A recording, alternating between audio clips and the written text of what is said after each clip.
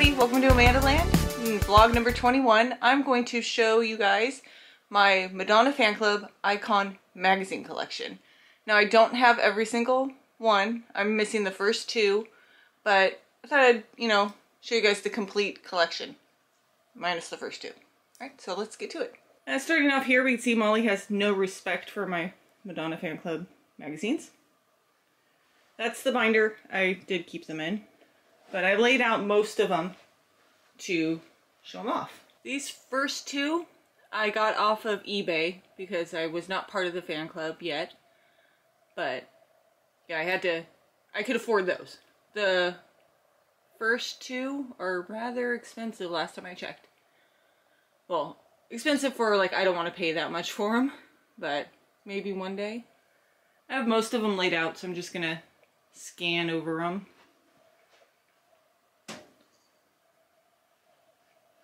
And a whole stack.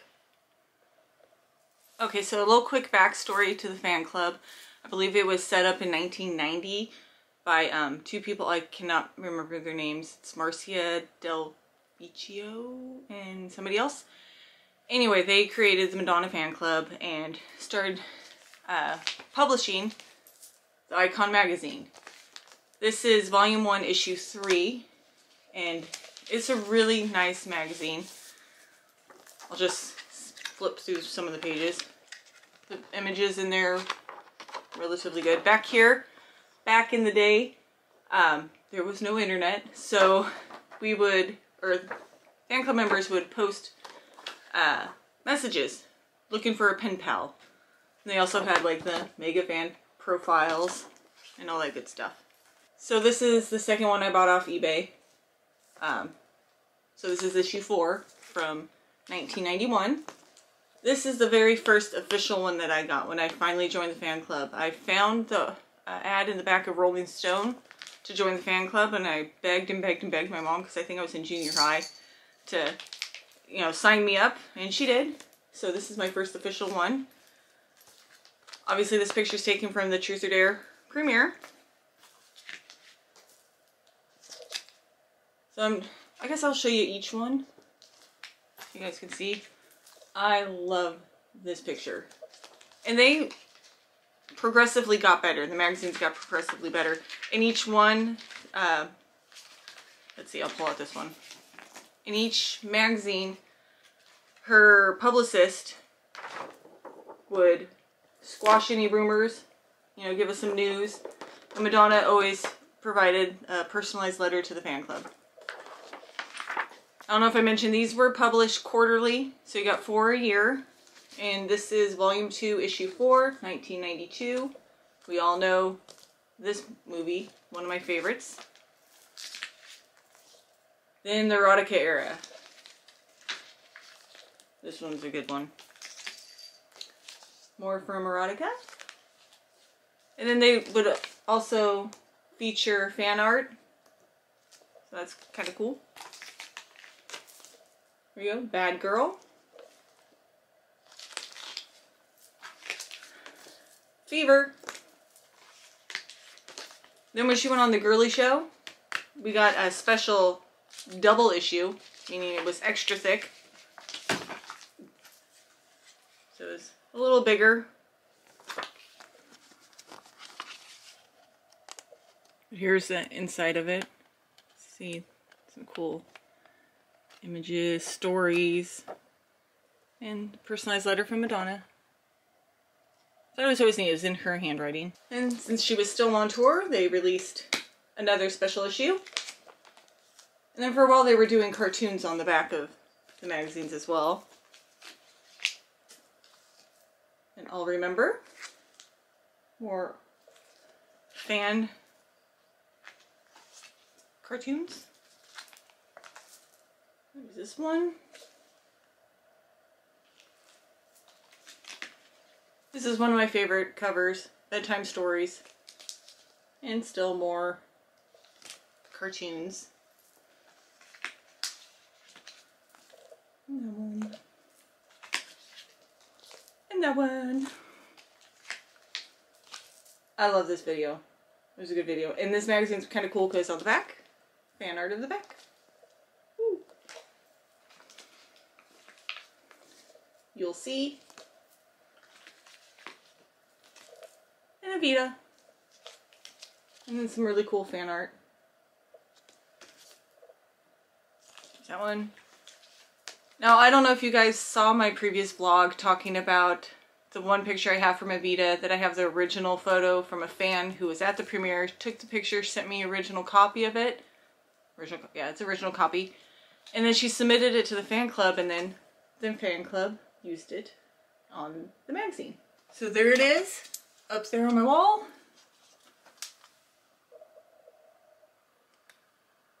Pretty cool, huh? I thought so. And then another one. They're removing, they stopped putting the years on it, and I'm not great with years, but here's that one. Actually, I do remember some years, like 1998 Ray of Light came out. So there's this one. Another Ray of Light era. Power of Goodbye. Nothing Really Matters. Now this one I traded on eBay, or traded somewhere, I don't remember, but this one is signed by Madonna. I like to think that it is actually physically signed from her. If you tilt it sideways, you can kind of see that it's indented, but that one's cool. This is from her Max Factor campaign. And that one.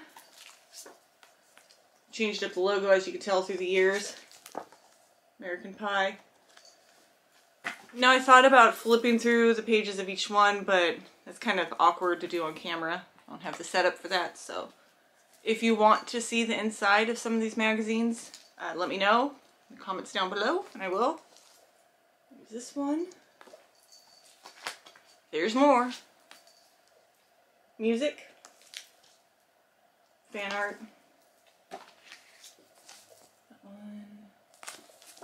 La la.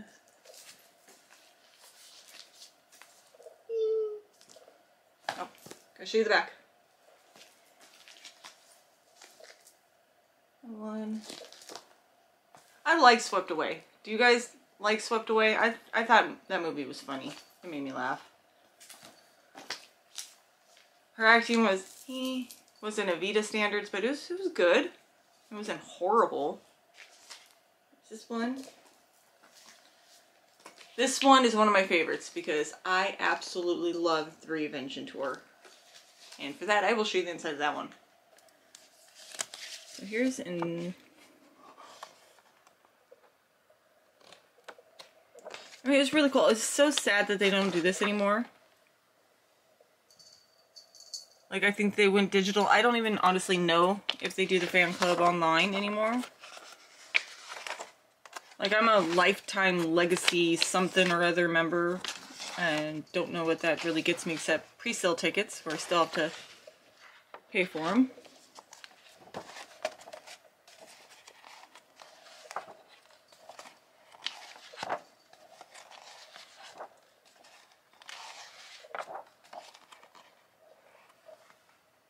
That is when I met her. I went to the Mr. Peabody's book signing in LA at Borders Bookstore and got to meet her. So that was the highlight of my life, was to meet Madonna. I'm not even kidding. It was so amazing. And they changed the mega fan profile to Fan Profusion. Leah. Hi, Leah. We have this one. I love that outfit. I think they're so pretty. And yet another amazing shot from the Reinvention Tour. So iconic.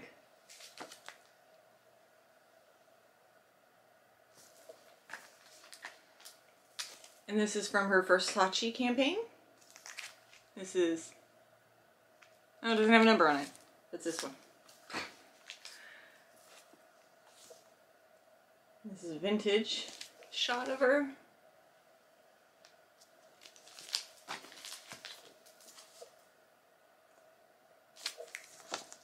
That one. And lastly, this is the last Icon magazine that was sent out then they went all digital. I think they did a couple Icon magazines online where you can print them, but it wasn't the same. I never printed them. I thought about it to get it like professionally done, but like whatever. But this one, again, was the last one. So since this was the last one, we'll just briefly look at this one.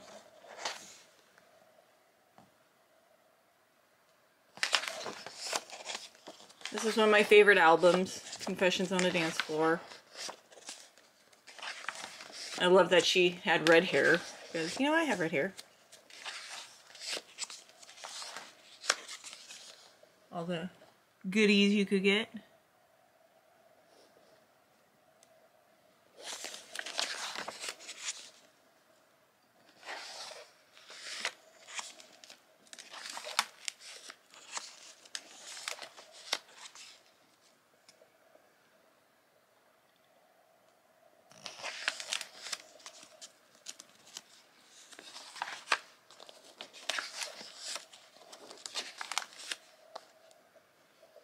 That performance at the Grammys was amazing.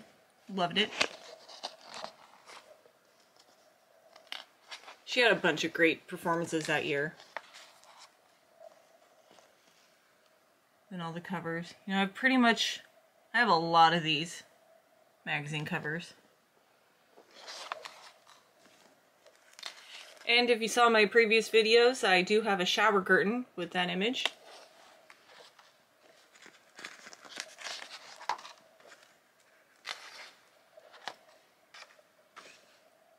Different formats. I do have that. The pink vinyl. More of the formats.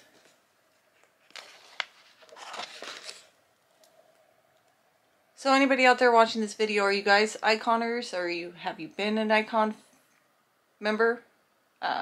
Leave a comment down below, say hi, and tell me if you're still part of the fan club or if it's even worth it. I mean, like I said, I'm a lifetime legacy, lifetime something or other. I honestly don't even know. I don't see what the perks are. And if you do know, then hey, let me know. Alright, more shots of inside. Yeah, I'm going over this one because it is the last physical copy. This is another one of my favorite shots. I need to watch that documentary again. I'm going to tell you a secret. Pretty good.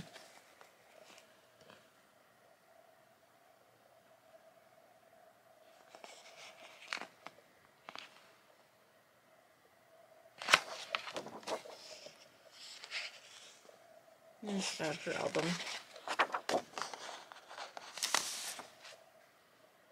That is it. So yeah, about 2006, obviously, when this album came out, was around the time that no more copies of Icon. Again, I am interested in getting the first two, so if you don't want your copy of the first two Icon magazines, I believe it was called Like a Fanzine, or yeah, maybe it was, I don't remember. If you want to send them to me, go ahead. I don't mind. I won't turn them away. But yeah, I thought it'd be kind of interesting to show you guys all the Icon magazines that I have. These are my prized possessions. I will never get rid of these. If you have any comments or questions, comment down below. If you like this video, give it a big thumbs up. Don't forget to subscribe, and I will try to get out more videos. And